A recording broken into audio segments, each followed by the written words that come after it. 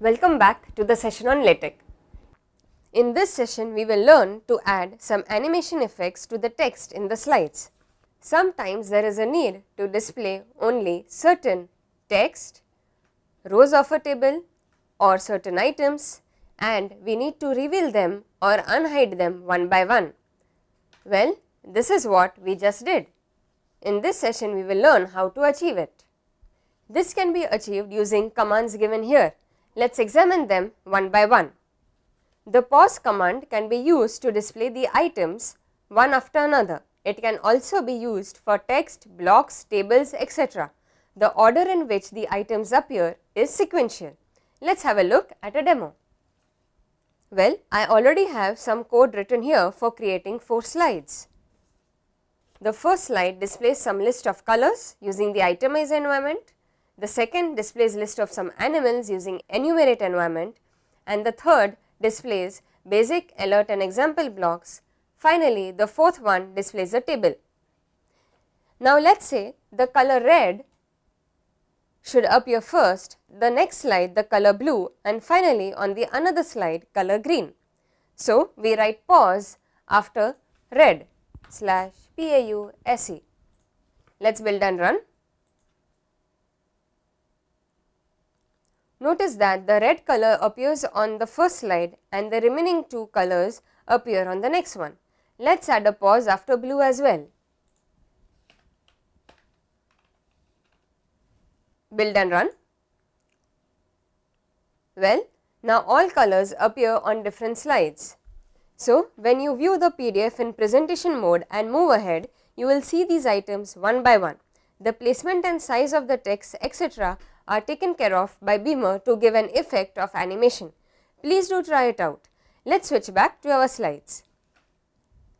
Using the pause command, we displayed colors on different slides one by one, but they were in sequence. What if we want them to appear as red, green and then blue? Well, we can do this using overlays. Let's have a look at the demo. Let's modify the animal slide such that the actual position in the item should remain same, only the sequence of the display should be lion, deer, tiger, elephant and then monkey. We do this by mentioning the order number in angular brackets. So we write 1 dash for lion, tiger 3 dash, elephant 4 dash, deer 2 and finally monkey 5. Let's build and run. Notice the way in which the items are displayed. First lion, then deer, then tiger, then elephant and finally monkey. Well, the order number is also known as the slide number, but with respect to this slide only. For example, monkey appears on the 5th slide with respect to this particular slide animal. Now, what if we want to display the animal tiger on the slide number 3 only? So, we remove the hyphen. Build and run. So, now we have the tiger on the 3rd slide only. This is how we change the display of the sequence of items. Let's see one more example with blocks. Let's write pause after the basic block and after the alert block.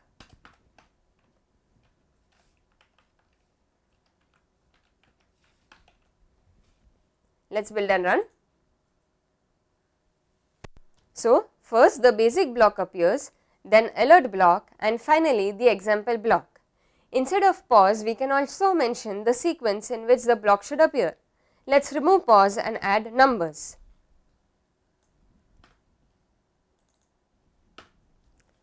Let's add block number 1 hyphen, alert block on the 3rd slide 3 hyphen and the example block on the 2nd slide 2 hyphen. Build and run. So, first the basic block appears, followed by the example block and followed by the alert block. Let's go back to our slides. We can also display the rows of a table one by one using pause command, but it will be in sequential order. Let's write /onSlide 1 hyphen.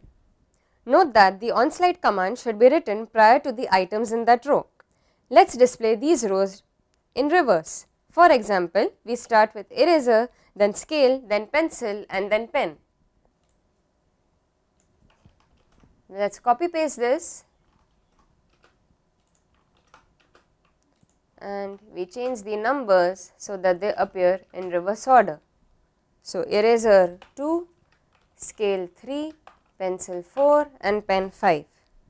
Let's build and run. Observe that the header row is displayed first, then eraser, then scale, then pencil and finally pen. Using pause, overlay and onSlide, we did add some effects to our text, in which some text was displayed and the other was revealed one by one. But one could not guess what was going to be displayed. It would have been nice if the text to be displayed revealed later on was displayed in faded grey color and gets a normal color when needed. The command to do this is set beamer covered transparent. Let's add it /set beamer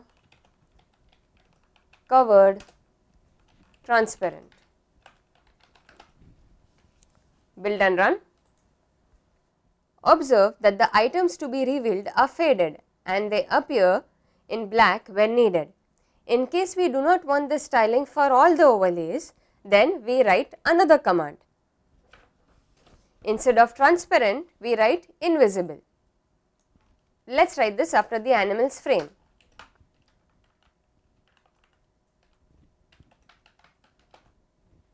Let's build and run. There you go.